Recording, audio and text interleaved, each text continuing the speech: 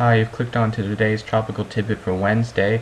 Not much to look at in this picture this morning. Here's a tropical wave coming across the island, starting to feel the effects of the strong surface trade winds in the eastern Caribbean, which is de-amplifying it, and as a result some of the convection is waning. But there's an upper low over here to the west backing away, so this will have to be watched as this gets into the western Caribbean, though it looks like the bigger threat may be this behind it. Two waves kind of got conglomerated into a big cyclonic circulation over here, some scattered thunderstorms but not much with it. But when this whole thing drifts west into here, may have to be watched. You get a big cyclonic circulation in the Caribbean, you can start building heat, and we'll have to watch this, but right now not a significant or immediate threat.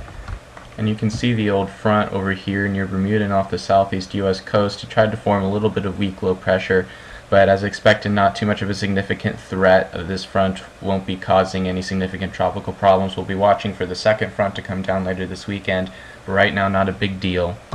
Now if we look over here towards Africa, this is a problem, and I can tell you right now this could be a problem because this is the first wave I've seen so far this season that has increased in convection more than 24 hours after emerging off the African coast and developing a circulation.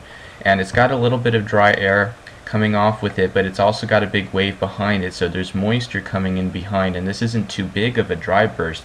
And most of the time you do, a sign of a strong wave coming off is a dry burst coming in to its north side, being dragged off by the waves circulation off the African continent, and dry air will be with it on its way across, but it shouldn't be as big of a problem as some of these other waves that got completely dried out. This one has more of a chance. If we take a close-up look at it, you can see it's developing a very nice mid-level circulation over here, and this is actually very impressive. If we look at the Windsat pass, this is the African coastline right here. Here's the wave, and these are rain-flagged wind barbs over here, but you can see that the Windsat is seeing a very nice little circulation developing with this thing, at least at the low levels. And check out what the European does with this. It takes it into the eastern Caribbean in 10 days and develops it into a tropical cyclone, and the reason why is the pattern aloft. In the tropics you want ventilation, and here in years like this, the tut, upper trough up here, sorry my cursor's a little hard to see on this map, but the tut's up here further northeast than normal. Normally you have a tut extending all the way down into the tropics, bringing a lot of westerly wind shear into this area of the tropics most of the time, although you do get breaks because storms of course do come across, long track storms, but most of the time you have the tut down here. Instead it's weaker and up here, and its tail end splits off into upper lows that back away and start ventilating this area. You get a ridge in between, and bam, tropical development right there.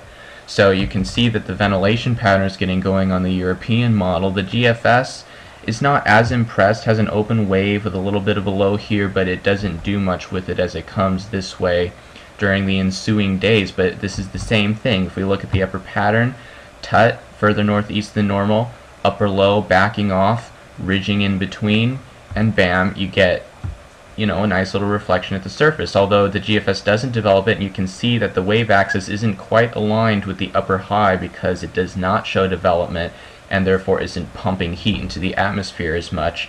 So we'll have to see how this works out. And by the way, this is the brand new GFS. As of 12Z this morning, they replaced the NCEP site. They replaced the old GFS with the new one, brand new one, based off of the parallel GFS that we've been watching over the last few months. And this is a higher resolution model, and I wish I had saved the images from the old 6Z run, because this is the updated 6Z run with the new model, but the old model on the 6Z had an insane parade. It had this as a tropical cyclone, it had this as a tropical cyclone, and from day 10 through day 15 it had 3 storms on the map constantly from day 10 through day 15. The old model went out with a bang. The last run ever run on the old GFS, and it went out with quite a bang. It was something to see.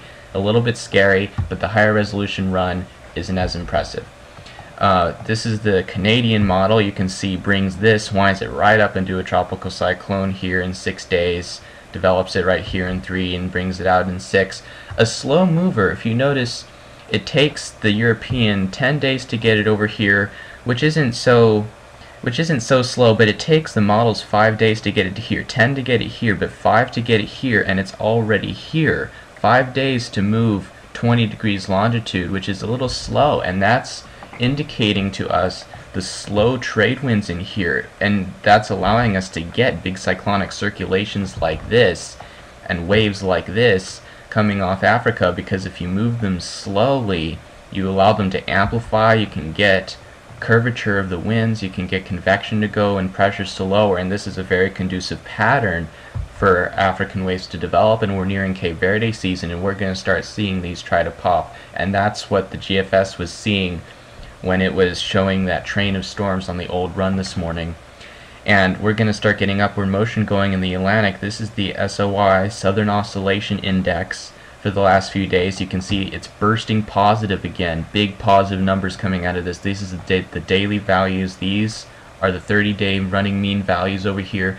And when the SOI is bursting positive, that means there's increased surface easterlies in the Central Pacific, stronger trade winds. That implies net sinking air in the Eastern Pacific, and when you get sinking air in the Eastern Pacific, the natural response is for upward motion in the Atlantic across the way.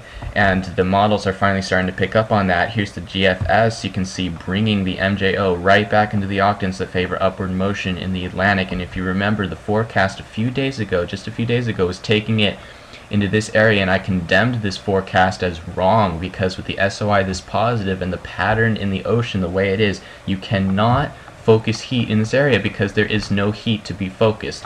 All of it is focused over here. So as predicted, this model has shifted its forecast and is now going right back to the areas that favor upward motion in the Atlantic in 1 to 2 weeks.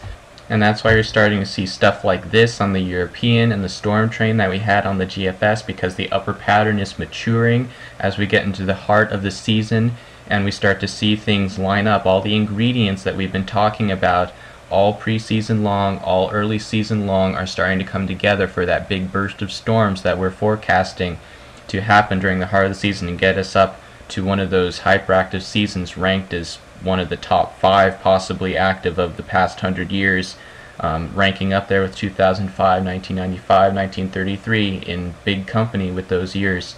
And so all these things are starting to come together. The pattern is ripe. So I hope everyone's ready for the season. I'll keep saying that because people need to be ready. These are going to start popping and coming across the basin and aiming towards land. Here's this one already crossing islands and nearing the Caribbean, threatening this area of the world. So be ready. That's it for today. Thanks for watching.